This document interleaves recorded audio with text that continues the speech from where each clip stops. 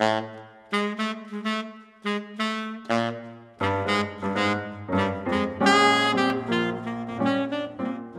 want to go back to when you did first start, getting involved with music, then with saxophone. And as you're talking about that, I'm going to be curious as to, when you started first playing classical pieces, if, that was during, your younger days, like, middle school, high school, or if that started to happen in college, which were those pieces and recommendations you would have for people in terms of, like, no pun intended, but key pieces to play if they were like beginners or intermediate or advanced? Yeah. So I would say that I started playing classical music before, at the beginning, but I was more so just like trying to play saxophone, like, like I was, like anyone else, I started in band with the essential elements, like books and whatever, in like sixth grade and whatever. I think where did you grow up? Go ahead. Oh, in Winston-Salem, North Carolina. Got it. Okay. Yeah. But I wouldn't say that I really got into classical repertoire per se until my junior year of high school, junior year of high school, because I ended up going to the North Carolina School of the Arts, which is it's a college that also has a high school boarding program. And so that's when I really started getting my butt kicked, in terms of like learning all the pieces and my scale patterns and whatever. And so I wouldn't necessarily recommend that people do all of the things that I did, because when I first started playing classical saxophone, I was trying to get into the School of the Arts, and I actually played the Paul Creston Sonata, which is a very common piece for us. But I think that's too hard for a beginner. Two, I was playing it on tenor saxophone, and it's written for alto. Like I didn't know anything. Like I was just like, this is like a classical thing. Like, so I don't know, that I wouldn't necessarily tell people to do that. But now that I'm a little more informed, I think that so in the beginning stages of playing the saxophone, there are a lot of choices that you sort of have to make, because it's really common for people to get really good at their digital technique, like moving their fingers, being able to play quickly. And then they want to play music that is too hard, too soon. And I think that's common probably in every musical field. Like you want to just go on too fast. But I would recommend that people play things like the Bozza aria, Eugene Bozza, his aria. There is a book also called, I think it's just called Solos for the Alto Saxophonist by Larry Teal. And that book has a lot of transcriptions in it of popular classical melodies.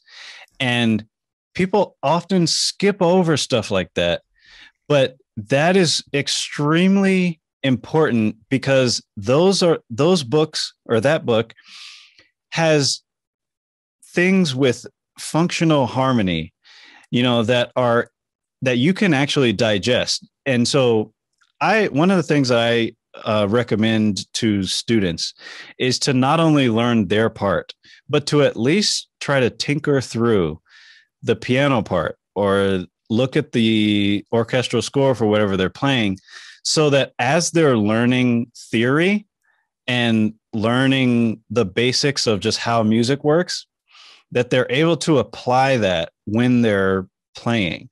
That's one of the real disconnects between the saxophone world, like the classical saxophone world, and like the string world, for example. If you start a Suzuki program as a 4-year-old, on the violin, you're learning in a very like holistic way about like how music works. And I think that a lot of saxophonists start by learning how to play the saxophone and like trying to just get better and better at saxophone stuff. But I would recommend that people really take some time to work on base level stuff and to learn how to make that stuff seem really, really good. So those are two places to go. Then and there's the definitions for all these terms are also very different: beginner, intermediate, advanced. But I guess for like a pretty good high schooler that's wanting to play some more challenging repertoire. First of all, I would recommend jumping into etude books. So things like the Fairling etudes, or Marcel Mule also has some etude books that are really good. And the reason I'm saying these is because, again, there's a lot in there that is more technically demanding, but is still digestible for you to understand, like as a musician. I think that a lot of people start diving in at that point to things like the Creston Sonata, or a lot of our French repertoire, Boutry Divertimento, that's Roger Boutry, Alfred Desenclos' Prelude, Cadence, and Finale. It's really funny now I'm trying to sit here and think about repertoire. It's like all of the repertoire that I know is going out the window. But again, these pieces I think are a little bit complex for like the young high schooler, so to me, you'd want to be very well versed in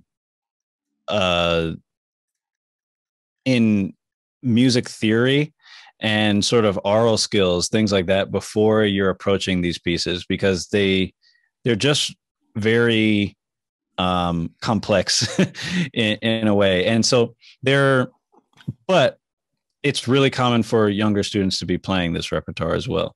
Yeah, because some states, I'm originally from New York, so with NISMA, there's a repertoire for their yearly solo competitions, whatever you want to call it, and so if you want to get into all state, or if you're going level 6, you're going to be playing those pieces. Exactly, and I mean, in my perfect future, I envision just a totally different way of doing all of that. I don't really know what it is, but the fact that you have to learn these pieces so early, and also the fact that that so many people learn their parts, like the saxophone part, separate from the music itself, I think is really problematic because, if you take the Creston Sonata, for example, I did a masterclass last semester where I went in and I just read through the first page and basically played the first page of the piano part for my students in class. And I asked if anyone knew what piece it was. Nobody knew. And the interesting thing to me is that's, as a composer now, as someone that writes music, that is the music. Like the all of it together is the music.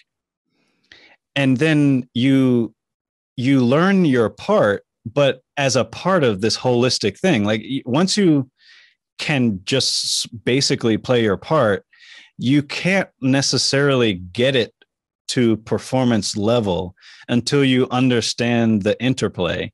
Because you can play it, right? You can play it, but can you really do it? Like are you doing what the composer was envisioning? Because the composer, at least composers that I know of, are almost never envisioning like a saxophone part and then they're like, let me plug in some piano stuff. Right. You know, so I would, you know, in my, you know, utopia in the future, I would love for there to be some way that students have to demonstrate like a more holistic like musicianship earlier in the process before they start playing super advanced pieces. Yeah, going off of that, I grew up playing trumpet. So what I would do Mm, is I would listen to recordings over and over and over again. Then I would get the music. And then I knew mm, I never needed to count when I needed to come in because I knew the piano had that statement, boom. And then I have this phrase coming in. right. Um, what you're, talking about in terms of, this utopian type of thing, I think it boils down to also changing how we educate how music education in schools. And you're in for Ithaca College, you're upstate New York and stuff. So between Ithaca, more so Rochester, Buffalo, there's a lot of music teachers that are involved with music learning theory, and it is more holistic in the sense that you're using your ears more than your eyes, and you're getting, you're getting the whole picture, and then bringing it to whatever you're playing. I think that because music teachers in schools are so pressured to get results, they Mm, have to teach piecemeal, make sure that the kids are playing their parts. And you're right, you lack the appreciation of what you're playing. It's just, oh, I'm just playing my part, and oh, I don't know what the clarinet's doing. I don't know what, the flute is doing. I don't know how the drums are interacting. I thought they just kept the beat. You know what I mean? So right. yeah, it's that whole issue there. Yeah. And, you know, the way that it ends up manifesting, I think, is that I find that we're almost like robbing students of what's really like what the real genius is of the music. Because for me, um, I mean, I didn't learn this utopian way either, but like for me, everything I got much better as a performer and as a teacher when I started composing. And when and through the process of learning jazz and improvising and like understanding music in that way. And I also grew up listening to gospel and playing, and singing in the choir and things like that. And so like there was just the table was set, I guess, for me to fall into these things.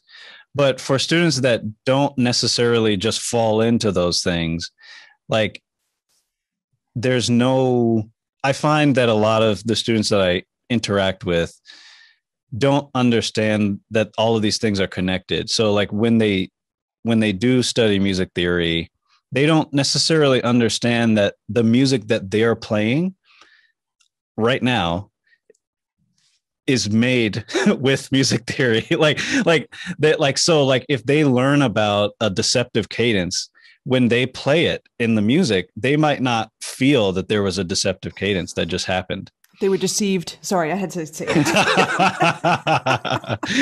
Right. Or if there you go to the Neapolitan or something like these things that are actually emotional, and actually like convey something to an audience. If you don't know what it is, then it's really hard to just interpret music. And so then like if you're only thinking about playing things correctly, like not missing any notes or whatever, then you're missing the whole idea, the whole emotional purpose of a lot of different things. Like, what does the development section feel like? Okay, but maybe you don't even know that you're in the development. Yeah, for sure. For So sure. And this reminds me of what you said before about the musicians during Mozart's time, where hey, they may have had a lead sheet in front of them, right? But they knew their forms so well that they could converse and have a musical conversation with each other and create a work of art, and I Right. think, I think it's a societal thing too. It's all about perfecting our part. But the people that are at the top of their game, A+ level musicians, artists, all that kind of thing, it's more holistic. It's really seeing the bigger picture, for what it Hmm. is, and that's what gets them to that level. And speaking of getting to that level, so you talked about in terms of your growing up and stuff like that, playing certain types of pieces and whatnot. As you're in high school and then thinking about college, can you talk about those experiences? And then when you did at Indiana University decide, what made you decide to go the classical route? Mm. Yeah. So I actually had that sort of conversation with myself, classical, jazz, whatever, when I was in high school, because then I would say by the time I got to my senior year, I was pretty well versed in both genres, for a high school senior. Um, and so like I had a classical school list and I had a jazz school list. And I was really lucky to have a great teacher, Tamar Sullivan, in my last 2 years of high school. So he helped me with that. Um, and so I ultimately decided to go the classical route, because that was the music that spoke to me. Like that's just how I emote. It's hard to describe it. It's like, but even to this day, I still like feel bad sometimes because I'm like a saxophone player and people are like, I think people expect you to be at a certain level as a jazz player. And I'm just like, I'm really good at classical, I promise. But anyway, so that's when I decided to go the classical route. And so by the time I got to Indiana, I did still want to keep some of my jazz skills going, and I wanted to play because it had a good program. Like there were some schools that I was thinking about that, like if I went there, I probably wouldn't play jazz anymore. But IU had a great program, and I had connected with some of the people there, and I ended up actually getting to take class with David Baker, and Oh, wow. and so that was really fun. So I was a jazz minor, so I did my saxophone performance degree, but all 4 years I played in big band, played in combo for a couple of years, and um, did some gigging outside of school, but that's sort of how I decided which direction I was going to go in. Let's let's talk about, because you did both and you still do both, but it's mostly predominantly classical. We should talk about equipment because I'm pretty sure you didn't use the same equipment, going from big band Right. to chamber music or concertos. Yeah. Should we start with a specific horn, you think, or? Let's do this. Let's talk about if we can go back and talk about, like, during high school, what kind of equipment were you using in terms of horn, mouthpiece, and reed, and perhaps even ligature. And then as you got to college, how that may have changed, and what you were doing in terms of classical and jazz, and then leading into now what your equipment is. So in high school, on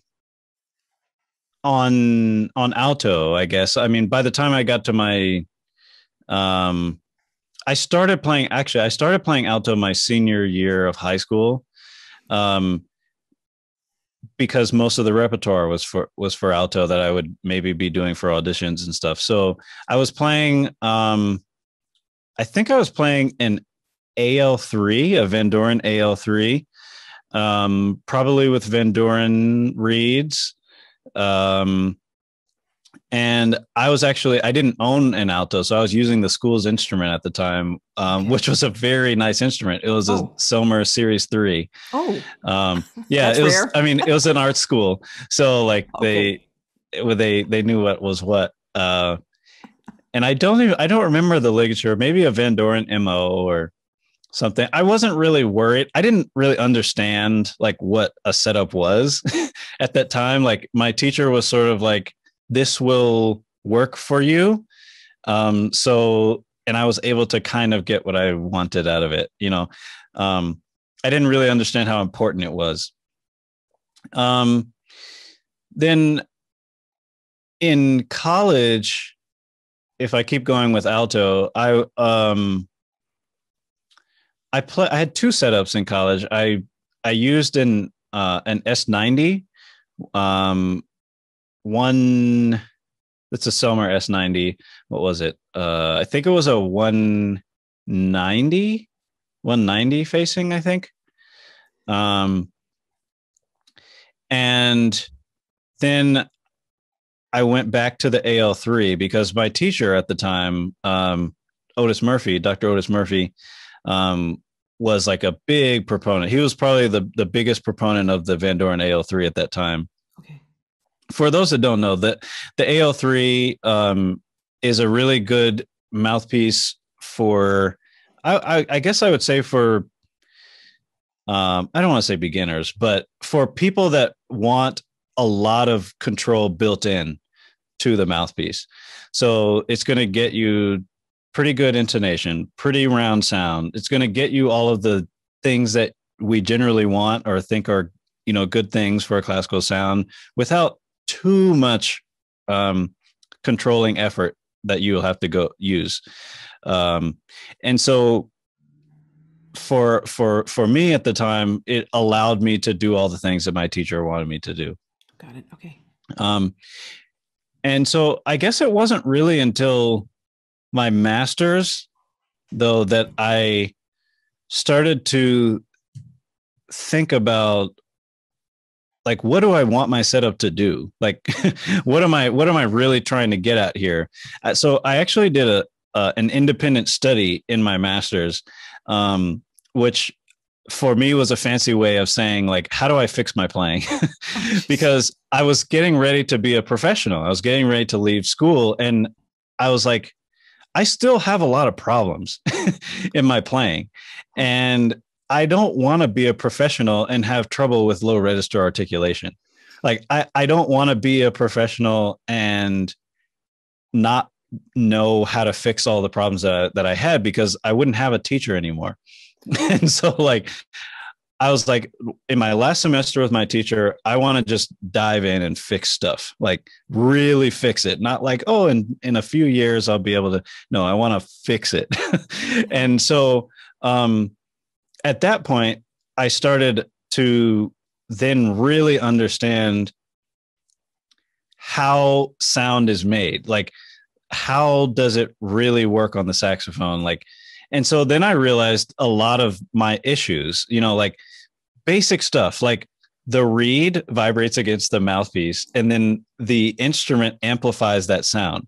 Okay, that seems really basic, but almost every time I talk to one of my students or a student that I don't know, the bite point that they have, like where their embouchure, is, or where their bottom lip is touching the reed, is closer to the mouthpiece than where the reed and mouthpiece split. Yeah. And so if you understand that inherently, then you'll know that you're dampening the vibrations of the reed if you do that.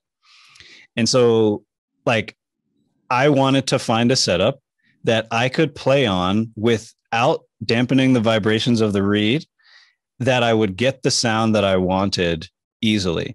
So, how people say, oh, you can play on anything and like you'll still sound like you. I don't think that that's true because every mouthpiece, every piece of equipment has a natural way of being. Sure, you can get to something eventually, like if you're manipulating things. So if you like change how you voice, or you change, maybe how much mouthpiece you have in your mouth, or you change your articulation, you can maybe get to a certain thing. But what I'm looking for in a setup is something where I can do everything in a way that I know is natural, and then get the sound immediately out of my instrument that I want to have. So that I don't have to constrict the reed or over voice or use too much muscle to get the sound that I want. So the only mouthpiece, truly the only classical mouthpiece that I've found for me does that is the D'Addario D155 reserve mouthpiece. And not a ton of people actually play on this mouthpiece, but when I blow through it, I don't have to do anything different. And I can just, it gives me a round sound that feels very vocal to me. It's very important to me, like with free reed vibration, it's very important to me to feel like the air is flowing, in the same way as it would if I was singing. And so this is a mouthpiece that allows me to feel that airflow without the sound getting really sort of spread or like too open. It's still controlled and round, but has a nice airflow to it. And so, yeah, I use that. And I also use the D'Addario Reserve reeds, size 3 on that mouthpiece, which I actually went down from some of the other things that I played before. And I use a Silverstein Hexa ligature on that. And now the horn that I use is a Selmer Series 2, just brass lacquer with, and I use actually a Series 3 sterling silver neck. Interesting. With that. And I have some other doodads and gadgets that I use. I use the Meridian Winds center brace bell weight, which in truth, it really, the only thing that it is technically is added weight to the instrument. But I actually find that gives me a little bit more resistance in a different way than like a harder reed. It's like a more hardy resistance in a way, and it doesn't actually affect like how my reed feels. So I use that. And then I also use the Lafriques, which are, I think they refer to them as sound bridges. And it's not actually a super complex concept. The Lafriques are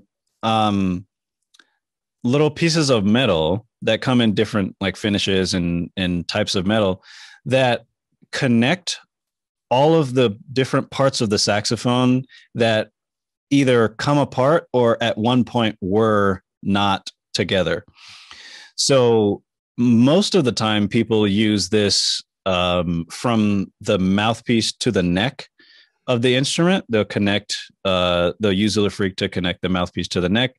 But I have performed actually with one from the mouthpiece to the neck to the body, and then the body to the bow, and the bow to the bell. I didn't know they made all those. I know about the mouthpiece to the neck. Wow. Well, it's basically the same thing, but with different bands, that you hook them on with. And sometimes you need different lengths. So I think there are 3 different lengths. There's like a smaller, a medium, and then one that's big, that's for like double reeds normally, but it can also work on the saxophone. And the more connections that there are, the more I have that feeling that I was talking about before, where when I blow, the airflow just goes through the instrument. There's no, I guess the best comparison I could give is if you play baritone saxophone, when I play baritone, I can feel the loop, that loop at the top. I can feel it when I blow in, because the airflow is not the same as when I'm playing, soprano or something, where it could just zing right through the instrument. So with the Lafreaks, I feel like that is optimized even more so that I'm able to get maximum airflow with least resistance, or with the least amount of effort, I guess I would say. Okay. So I find that I can project not necessarily more, but I can project easier without having to like feel like I'm really blowing my brains out. It's like the sound inherently is just bigger. Even in the softs, like it's still present, if that makes sense. Yeah, let me Yeah. interject for 1 second. This is interesting to me because I know about the Lafreaks. I actually have one myself. I've heard the difference. I've absolutely heard Mm-hmm. the difference. Did not know about the other parts of the horn. That I didn't know that you could use Lafreaks, so they had different size bands for the other parts of the horn. But the Meridian Wind center brace bell weight, that I didn't know about. So I'm wondering, do you feel you need that because with the Lafreak, it's more, it kind of makes the horn a little bit more freer blowing, and you feel like you need that little extra resistance because of the Lafreak. I'm wondering if you need one because of the other. I don't think so. Okay. There's, um, it's so hard to talk about sound. It's so hard to talk about sound and feel. But I think that the Lafreaks for me deal more with the what I call the glow of the sound. Like I feel like it's easier for me to get that sweet glow that you get sometimes when you're playing like mezzo piano, mezzo forte, where the reed is not being pushed, but it's vibrating just right. It's not like you're blowing really hard, but it just feels good. And I feel like the Lafreak allows me to have that glow for a wider range of dynamics. So in the piano, I still feel glow. And in fortissimo, I'm still feeling glow and not feeling like, oh, I'm really pushing. And then with the center brace bell weight, it's more about the like the density of the airstream, or even of the sound, maybe, where it's more so inside the actual core of the sound rather than the glow that's projecting Got it. into Okay. the audience. Does that make any sense? Yeah, it does. No, it is fascinating when you think about this. And, I know classical musicians are even, everybody, of course wants the best tone, but Mm-hmm. I've seen a lot of classical musicians who are really, really, into, I don't want to call it these gadgets, but, using Mm-hmm. these types of materials to really enhance the tone and get the Right. most out of it. Yeah. Well, and here's the other thing too that I should mention. Like whenever I'm trying equipment, I almost always actually use a spectrograph or a spectrogram. I use an app called Spectrum View, and it allows you to, play and actually see the overtones in your sound. And it's something that I use a lot with my students, but I also use it for myself. So instead of having to describe to someone like a darker sound or whatever, I can just play, for my student and say, this is the kind of sound you're getting right now. See what it looks like on this graph. This is what I'm looking for. Do you see how different the overtone curve is? And, all of those kinds of things. How can we make that happen? So when I'm using these different pieces of equipment, I have an overtone curve that I know that I like for my own sound. And so when I play something and I just play naturally, not trying to change anything, if the equipment gives me more of the natural curve that I want, then I use it. and Got it. and more easily. So like when I played the D'Addario mouthpiece for the first time, it was literally the first time that I had ever seen the curve without having to manipulate anything. it was like, oh, that is just a natural decay into the upper overtones, and it's a super even sort of descent from the fundamental into the upper overtones. Yeah, that's what I want. Wow. And then it Wow. just worked. It's funny because I know about the when I was growing up, we used the strobe tuners, right? And Hmm. I have the iStrobosoft tuner app, which helps you to see whether you have core to the sound. I'd Mm. never heard of the Spectrum View app, so I got to look that up. That's really interesting. Yeah, yeah. I've this was one of the things that I came across in my independent study, because I've realized that I needed to have actual ways to measure things and to think about things so that it wasn't so voodoo. It's like, oh man, it's like a darker sound, or it's so this, it's so that. I needed to know what my sound was and like how to replicate it. And it ended up making me better as a teacher, because then I could explain very specifically and show very specifically things to my students, rather than saying, well, in 10 years, you'll have, what you need. It's like, no, like we can change these specific things and then it will sound better.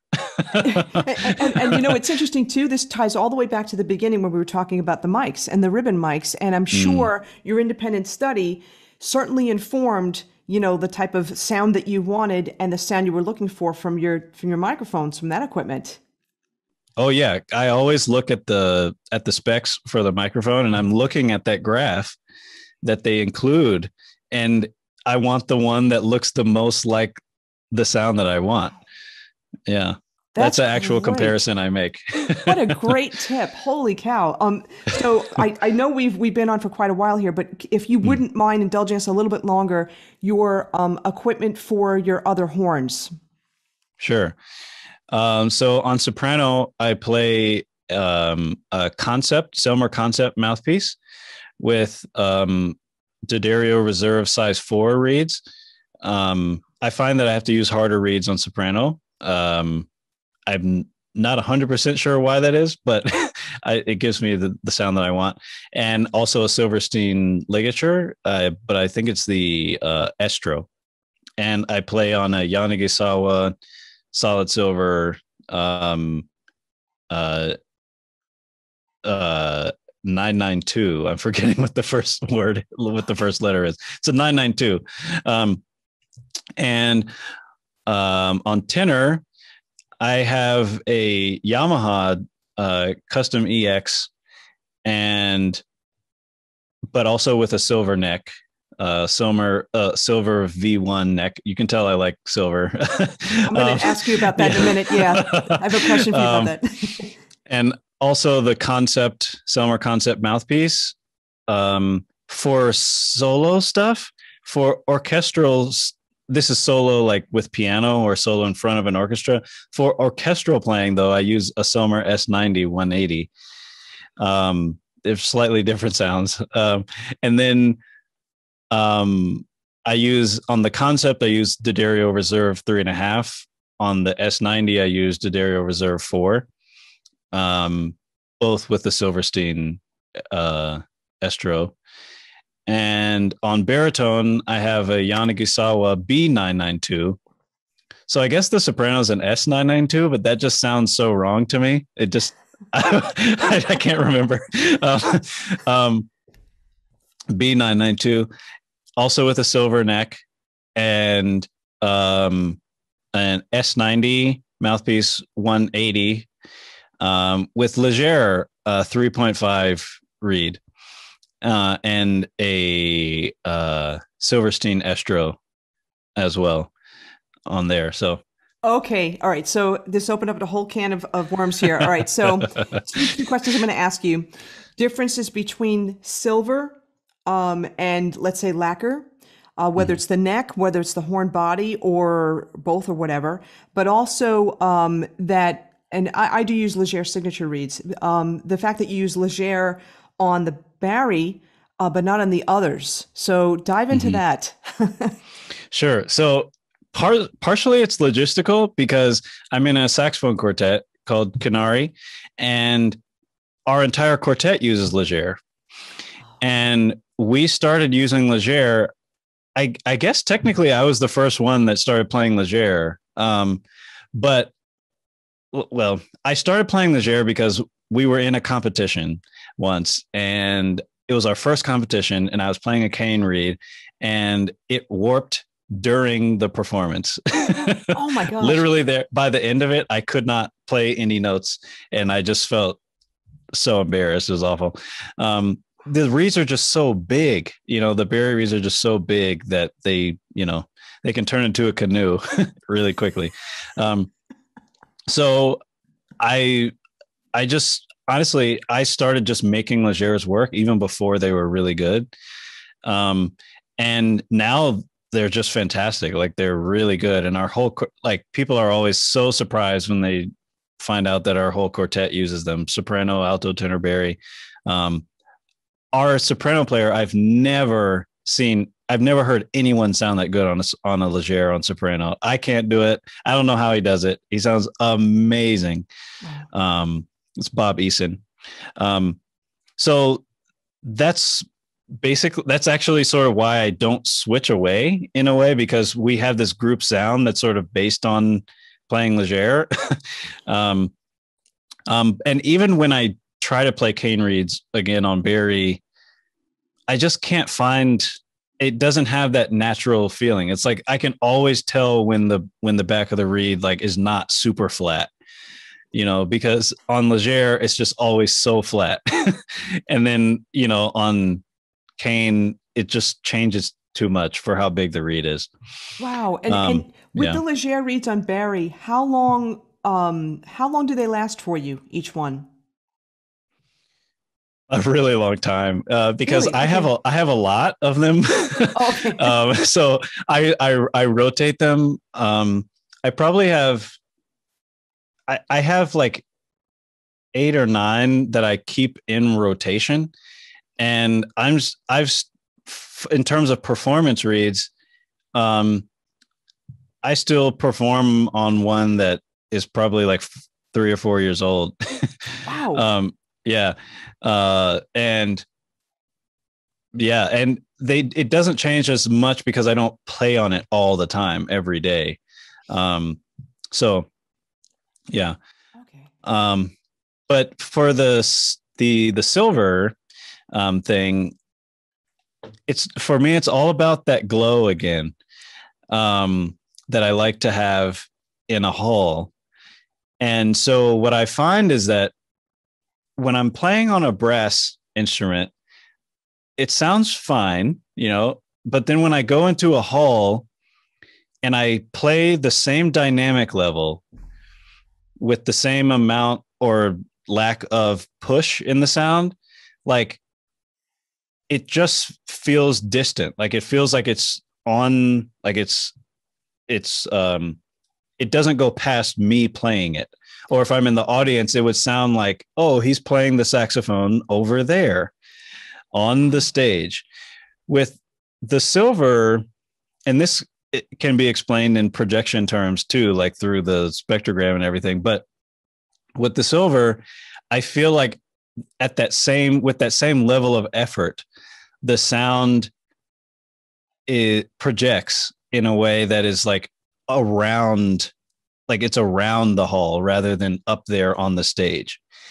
And that's without having to do a lot more or to exert a lot more effort to do that. And so that's actually why I don't super love gold plated stuff, because I find that with the gold plating, it creates a beautiful sound, but for me, it's almost too covered in a way, or too rounded in a way that it gets back to that idea of that's a really nice, great core of the sound over there. And so I want to have a sound that is more like a singer almost, where it envelops the audience like in the sound that's happening. And so, but I also don't want to have to blow my brains out. So For sure. And yeah. I love the way you describe that envelops. I Hmm. can picture that. I can feel that. And my question too with this, does it matter that the whole horn is not silver? It's just the neck that's silver, or are you talking the whole horn should be silver? What's your experience with that? I mean, I prefer for the whole horn to be silver, but sometimes my financial situation Okay, does not it's allow for that. I mean, that is expensive, you know.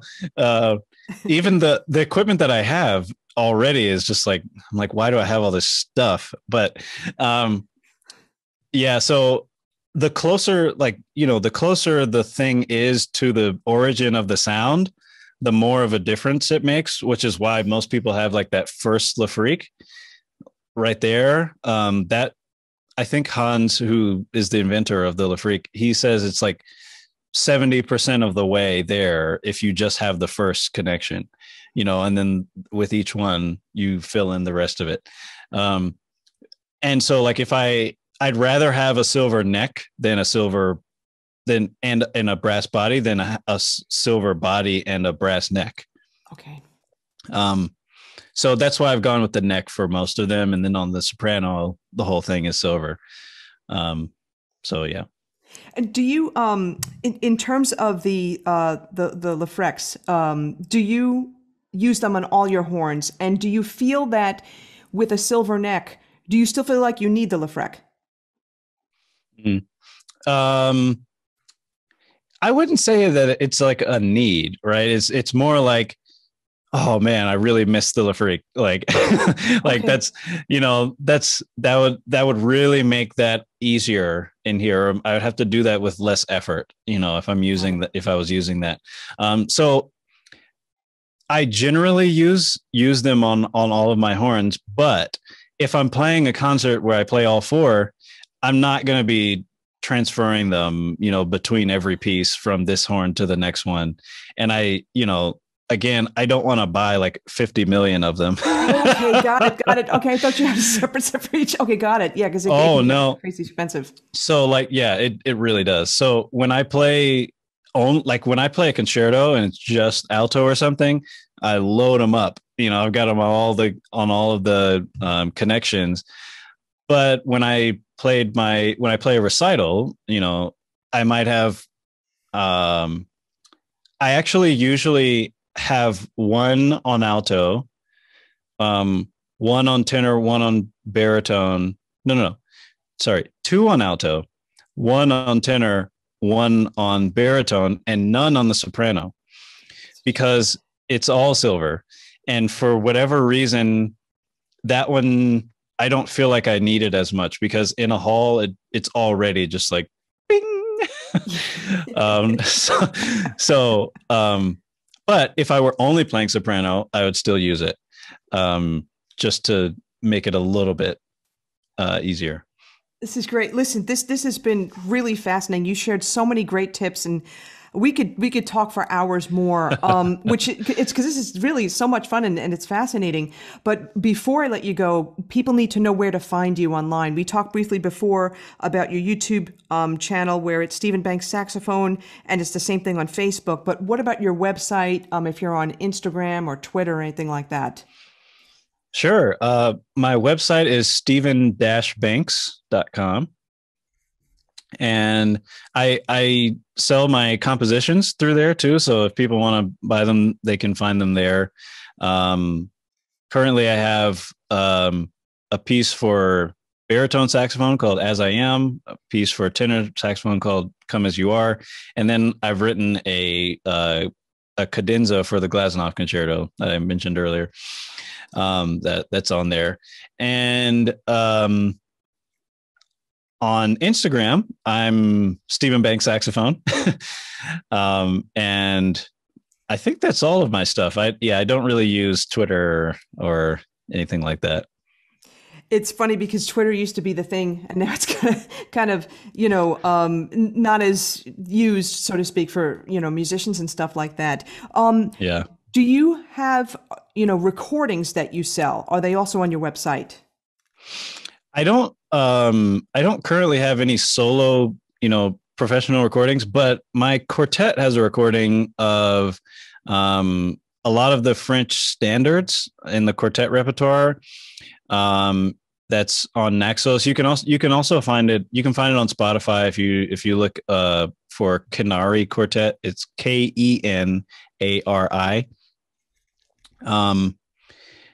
And yeah, I think the best place to look for recordings for me is on my YouTube. And occasionally I put them on Instagram and Facebook too. You'll have to, I'm just putting this out there for you. You'll have to have a future project where you do your own CD of either your own works or your works interspersed with others. That's a dream. That's what I want to do. And I have some other pieces that I've written that aren't quite published yet. And so I really want to have my first CD actually be all of my all of my stuff. I think that would be such a cool thing. It's like it's really common, like sort of on the jazz side to like write your own tunes. And so I kind of like to just write my own tunes in a way. Yeah. Yeah. So I'd love to do that. And you have to keep us informed, as I'm telling you to do this project, you have to keep us informed about when that's going to happen so we could absolutely help you promote it. But listen, Stephen, thank you so much. You've been so generous with your time and so many great things that you shared. We really appreciate it. Yeah. Thank you so much for having me. This was fun.